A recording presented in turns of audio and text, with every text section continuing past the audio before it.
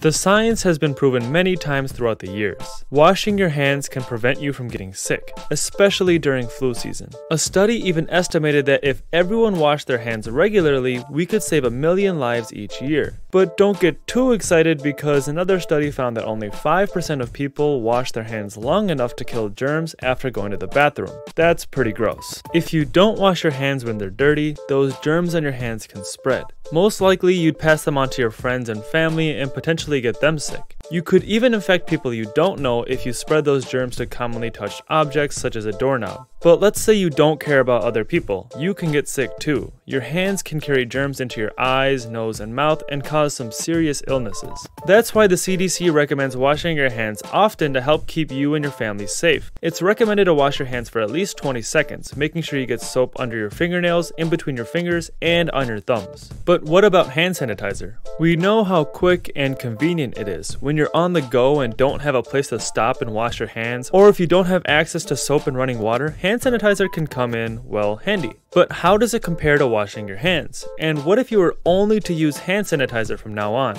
Well, let's start with how soap actually works. Essentially, when you place soap on your hands, it kills the germs and traps the dirt, forcing it to wash away with the running water. Hand sanitizers, on the other hand, usually contain an alcohol base. Yes, the same alcohol that gives you a good time on the weekends. And when used on your skin, it can kill germs and prevent them from spreading, helping you avoid getting sick.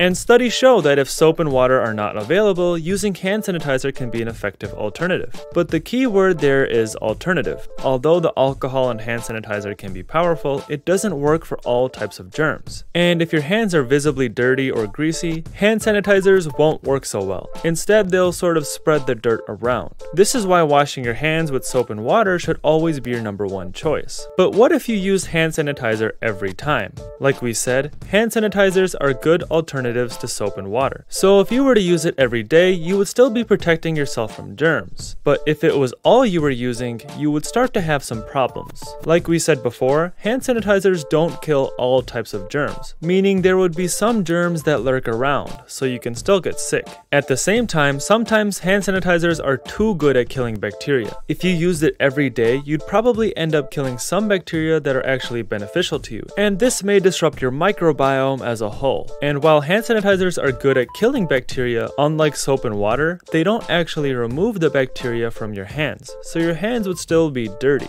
In a nutshell, hand sanitizers can be pretty useful when you need a quick way to disinfect your hands. This is also why you'll see hand sanitizers in a lot of hospitals or dental offices. That being said, it should always be thought of as an alternative to soap and water. Thank you for watching, and if you liked the video, make sure you hit the thumbs up button and subscribe to our channel so you don't miss our new tips every week.